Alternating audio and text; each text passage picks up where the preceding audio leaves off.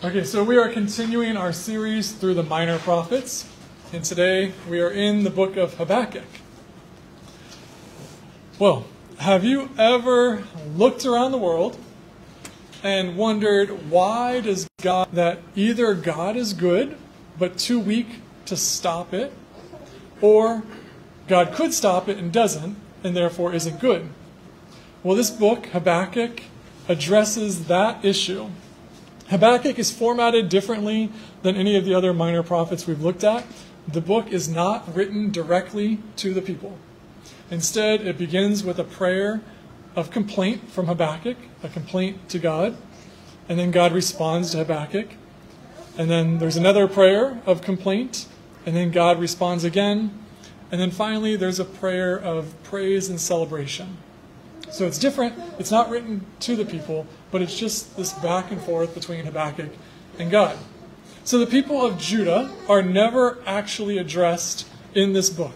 But the message of Habakkuk that Habakkuk receives from God applies to the people of Judah, and it applies to us today. Now, Habakkuk was written sometime in the 600s BC, so about 2,600 years ago. This is a time period that 2 Kings tells us there was a series of really awful kings in Israel, idolatrous kings, and the wealthy people were abusing the poor, crime was rampant, even violent crime was rampant. Everything seems to be going wrong. And this is the world that Habakkuk was living in. He was watching all of this happen and asking, where is God in this? So let's read the opening of the book. His first prayer, and here's what it says. The pronouncement that the prophet Habakkuk saw. How long, Lord, must I call for help, and you do not listen, or cry out to you about violence, and you do not save? Why do you force me to look at injustice? Why do you tolerate wrongdoing? Oppression and violence are right in front of me. This is why the law is in effect, and strife is ongoing, and conflict escalates. This is why the law is ineffective, and justice never emerges. For the wicked restrict the righteous. Therefore, justice comes out perverted. So Habakkuk calls out to God and asks, why, God, are you allowing all of this evil? And then God responds in the next part of chapter 1. Let's look at verse 5. Look at the nations and observe. Be utterly astounded. For unsatisfying. Their views of justice and sovereignty stem from themselves. Their horses are swifter than leopards and more fierce than wolves of the night. Their horsemen charge ahead. Their horsemen come from distant lands. They fly like eagles, swooping to devour. All of them come to do violence. Their faces are set in determination. They gather prisoners like sand. They mock kings, and rulers are a joke to them. They laugh at every fortress and build siege ramps to capture it. Then they sweep by like the wind and pass through. They are guilty. Their strength is their God. So God says that he is raising up the Chaldeans, which is just another name for the Babylonians. He's raising them up, which means that God is giving them power. But God also notes that the Chaldeans, or the Babylonians, are birds. They're more fierce than a pack of wolves at night. They're like eagles that swoop in and devour. All of these metaphors convey an army that is fast and ferocious, and God says they come to do violence. That's their goal. And they gather prisoners like the Babylonians were known for taking the enemies captive and taking them back as slaves. They collected so many slaves, it was like sand, the grains of sand. Their army was so fierce, it says that they mocked the kings around them. They had no respect for any fortified city. They laugh at every fortress and build siege ramps to capture it. So when the Chaldeans came to a walled city, a fortress, they would just build a siege ramp, a giant ramp out of earth. Telling Habakkuk, you ask why I'm allowing so much sin in Judah? Don't worry. I am planning a judgment for the sin of Judah, and it's coming from a nation that's even more evil than you can imagine. So God actually began this by saying, I'm that you wouldn't even believe. So that naturally raises a question for Habakkuk. Habakkuk thinks to himself, wait a minute. The judgment for the evils of your people is to raise up and empower a nation that's even worse? Habakkuk's first question, then, is how can God allow so much evil in Judah? And God's answer is that he's going to allow an even greater evil. And that leads to the next part, where Habakkuk prays. But then Habakkuk says, that doesn't make any more sense either. Your eyes are too pure to look on evil, and you cannot tolerate wrongdoing, he says. So then, how can you bless or empower the Babylonians who are evil? How can God allow the wicked to swallow up Judah? Judah is sinful, yes, Habakkuk knows that, but certainly they're not as bad as the Chaldeans. So this plan of God makes no sense to Habakkuk. And in the rest of chapter 1, Habakkuk details the evils of the Chaldeans. They kill and they enslave. So what is God doing here? And then God answers Habakkuk again. So let's look at chapter 2, verses 2 to 4. The Lord answered me, write down this vision, clearly inscribe it on tablets, so one may easily read it. For the vision is yet for the appointed time. It testifies about the end and will not lie. Though it delays, wait for it, since it will certainly come and not be late. Look, his ego is inflated.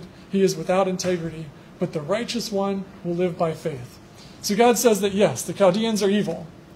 Speaking of the Chaldean king, God says he enlarges Sheol, and like death he is never satisfied. He gathers all the nations to himself. He collects all the peoples for himself. Won't all of these take up a taunt against him, with mockery and riddles about him? They will say, woe to him who amasses what is not his. How much longer? And loads himself with goods taken in pledge. Won't your creditors suddenly arise, and those who disturb you wake up? Then you will become spoil for them, since you have many as the water covers the sea. Woe to him who gives his neighbors drink, pouring out wrath, even making them drunk in order to look at their nakedness.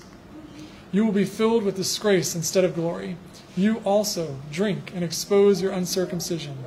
The cup in the Lord's right hand will come around to you, and utter disgrace will cover your glory. For your violence against Lebanon will overwhelm you. The destruction of animals will terrify you because of your human bloodshed and violence against lands, cities, and all who live in them. What use is a carved idol after it's carved? God says, trust me. I am doing far more than you know, and justice will be done. In the beginning of chapter 1, Habakkuk wondered how God could let this sin go unpunished, and then God responds by saying he's raising up the Chaldeans to conquer Judah. And then Habakkuk asks, how could God allow an even more nation, a more evil nation, to judge Judah? And God responds, not to worry, because God has already planned for another nation to enact judgment on the Chaldeans. God is planning a century ahead. And so Habakkuk responds again in chapter 3. Look at verse 1. A prayer of the prophet Habakkuk according to Shigionoth. So this prayer here is identified as a Shigionoth. But what's that? It's a Hebrew word for a prayer that is filled with emotion, but also a sense of victory. So it's an emotional prayer about this victory that's coming. So this introduction to chapter 3 tells us what's coming next. Habakkuk is going to praise God with emotion and with confidence. So let's continue in verse 2. Lord, I have heard the report about you. Lord, I stand in awe of your deeds. Revive your work in these years. Make it known in these years. In your wrath, remember mercy. So Habakkuk says that he's heard God's word and he stands in awe of God. He knows God is powerful and good, and he knows judgment is coming, both against the people of Judah and against the Babylonians. And so all Habakkuk can do is praise God and trust in the mercy of God. Habakkuk continues in the prayer describing the power and authority of God. And then Habakkuk concludes at the end in verses 18 and 19, Yet I will celebrate in the Lord. I will rejoice in the God of my salvation. The Lord, my Lord, is my strength. He makes my feet like those of a deer and enables me to walk on mountain heights. And that's the end. Habakkuk can rest knowing that God is in control, even when bad things are coming. Because Habakkuk knows also that God is God, and that God is his God. God has a relationship with him, that he can trust God. God is his salvation. Habakkuk can have joy and peace because he knows that God is faithful and powerful and good. Habakkuk began and ended his book and began and ended this prayer by referring to God as Yahweh, written here as Lord in all capital letters, which means he's using that personal covenantal name for God, the name that God gave his people as part of the relationship with him. It's a name of God that signals our relationship. He's the God who made this covenant with the people, and he can be trusted. His mercy can be trusted. And so we can have faith that he will be merciful. But how will that mercy come? Habakkuk doesn't actually get that answer here. He just trusts God. Habakkuk began with the question, how can God allow so much evil? And the answer God gave him is that sin will eventually be punished, and God's people will eventually see God's justice. God will judge all the nations and all people. Now, this is both good news and bad news. Habakkuk wanted God to judge sin. We all have a sense of justice in which we hate to see the evil that some people do go unpunished. We hate to see evil people get away with it and be prosperous. We want a world in which God judges evil. There are many people in America today who wonder about this world. They live in nice, peaceful neighborhoods. But once we see evil, once we experience evil, then we demand justice. We want God to do something about it because we hate naturally to see the evil people prosper. We want justice. So there's good news in knowing that nobody is going to get away with anything. God's timing might not be our timing, but he will judge evil. He will punish evil. But at the same time, if God is going to judge evil, then he's going to judge us too. Because if we're honest with ourselves, we've all done evil. We've all done things that we hope God will ignore. We don't want God to ignore the sins of others, but we do want him to ignore our sins. But that's not how it works. And so we try to convince ourselves that our sins are less sinful than others. Sure, we might have taken advantage of someone, but we didn't hurt them that badly. We might have insulted someone, but we didn't physically hurt them. Maybe we did physically hurt someone, but we didn't cause permanent damage to them. Maybe we stole something, but it was something small, and it was from a business, so they're not going to miss it anyway. We can go on and on excusing our own sins, but God will hold everyone accountable for every sin. And then where does that leave us? Good enough to warrant salvation, then everything else will just be forgiven and go away. So that means some sins won't actually be judged. Your sins will just be forgotten about. But this would be like a judge who decides your guilt or innocence for a crime based on your overall life. If you're a bad person, then you get convicted of this crime and you go to jail. But if you're basically a good person, then we'll just let this thing slide. We can forget about that. But Christians believe something very different. Every sin will be judged and every will be punished. No sin will be ignored because God is a God of perfect justice. God is holy and he maintains justice. So that's both good news because we really want a God of justice, but it's also really, really bad news. It's bad news because we deserve punishment for our sins.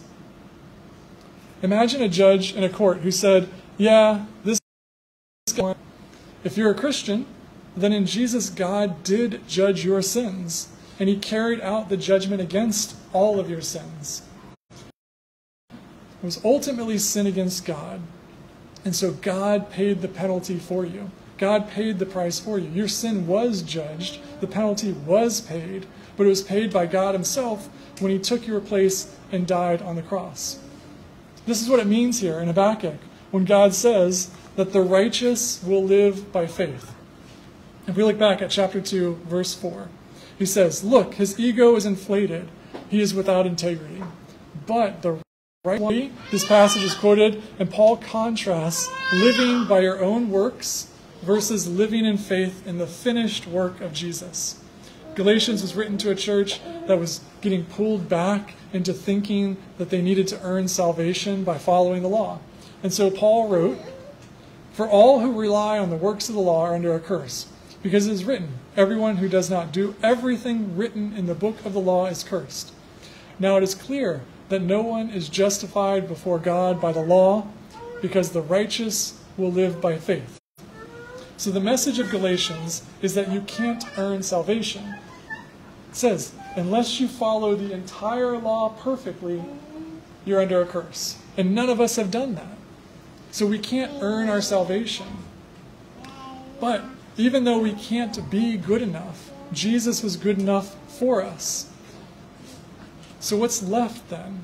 If Jesus is the only one who's good enough for us, what's left for us other than just trust in Samuel was that there'd be a king in the line of David who would bring peace to the entire world forever.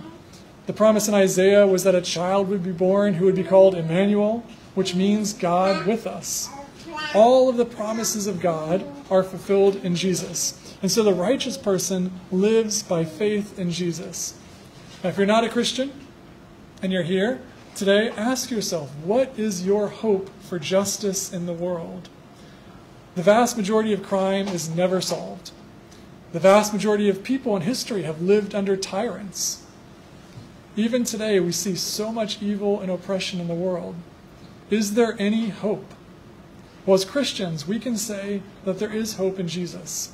Justice will be done, and yet mercy will be shown. For those who trust in Jesus, justice came when he took our place. He was executed by the Roman method of executing the very worst criminals, being nailed to a cross. He died a criminal's death, even though he was innocent, because he was dying in our place. And mercy was shown when his innocence was transferred to us, because our penalty was paid. And yet we know that most people don't trust in Jesus. They either don't believe there will be justice, that God will judge, or they think that they'll be safe because they performed the right rituals, or because they did enough good to outweigh the bad, or because there's no God at all, and therefore there will be no justice. But in the end, everyone will be accountable for their sins, as much as the king of Babylon was. But it doesn't have to be that way, that they are individually held accountable for their sin and pay the penalty themselves. If you're here and you're not a Christian, today's an opportunity to turn to God and trust in him. Trust in Jesus to take away that guilt, to take the penalty for you. It's an opportunity to trust and hope in both the justice of God, that sin will be judged, but also the mercy of God, that God pays the penalty for us. If you want to know more about that, ask us during lunch, talk to us. We would love to tell you about that. And for those of you who are Christians here, the book of Habakkuk is a reminder that even when we don't see what God is doing, God is working.